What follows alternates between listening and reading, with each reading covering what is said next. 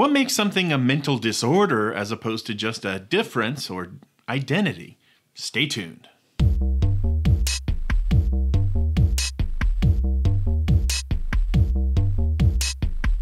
As humans, we have a remarkable repertoire of behaviors, with a surprising amount of variability in thoughts, beliefs, and interests.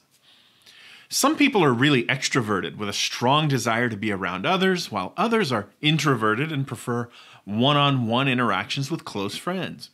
Some like to go skydiving, while others repair antique radios. Some people dance, while others definitely don't dance. Maybe that's for the best. Given the diversity of people on this planet, how do we decide which sets of behaviors should be categorized as disorders and which behaviors are just expected variations that make our world great? The answer is, it's not clear-cut. It is a messy business indeed. To find the answer, we turn to the Diagnostic and Statistical Manual, which is the book that clinicians use to categorize and diagnose mental disorders. In their definition of disorders, they begin by acknowledging some limitations. They say, although this manual provides a classification of mental disorders, it must be admitted that no definition adequately specifies precise boundaries for the concept of a mental disorder. The concept of mental disorder, like many other concepts in medicine and science, lacks a consistent operational definition that covers all situations. Of course, then they have to actually try and define it. Here are the criteria that they came up with. Keep in mind, this is the best definition that experts could come up with over decades of revision and thought, and spoiler alert, it's not perfect. First, a mental disorder is characterized by clinically significant disturbance in an individual's cognition, emotion regulation, or behavior that reflects a dysfunction in the psychological, biological, and developmental processes underlying mental functioning. The key words there are clinically significant disturbance and dysfunction. Second, mental disorders are usually associated with significant distress or disability in social, occupational, or other important activities. They go on to specify that an expectable or culturally approved response to a common stressor or loss, such as the death of a loved one, is not a mental disorder. Socially deviant behavior, like political, religious, or sexual deviancy, and conflicts that are primarily between the individual and society are also not mental disorders, unless the deviance or conflict results from a dysfunction in the individual.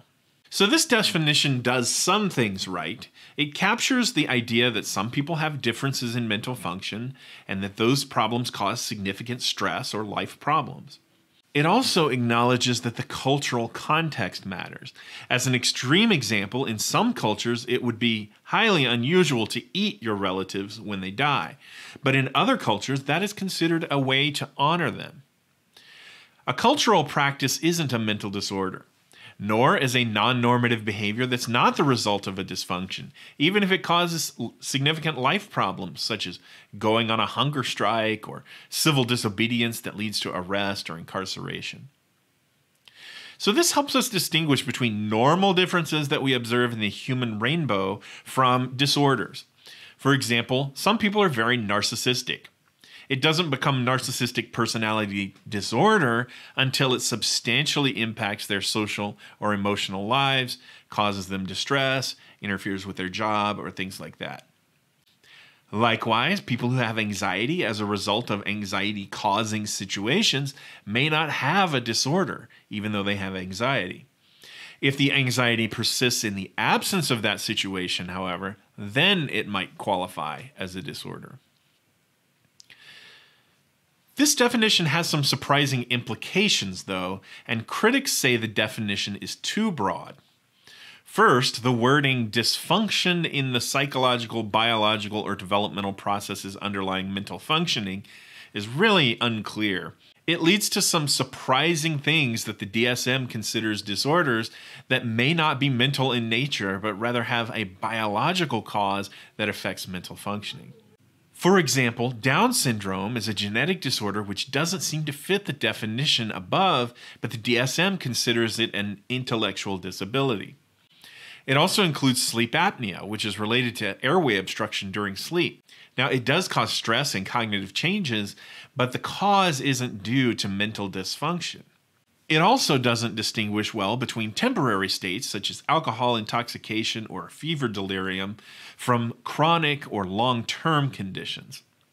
You may behave in maladaptive ways while you're drunk, but surely that shouldn't be considered a temporary mental disorder. So what is the take-home message here? Defining mental disorders is tricky business. Sometimes unpleasant emotional states are expected to occur. There are behaviors that might seem normal in some cultures but abnormal in others. However, if an individual has disruptions that affect their day-to-day quality of life, social relationships, or ability to care for themselves, then that is likely to qualify as a mental disorder. If you found this video helpful, leave a like, consider subscribing to stay up to date with all things psychology, and until next time, keep thinking.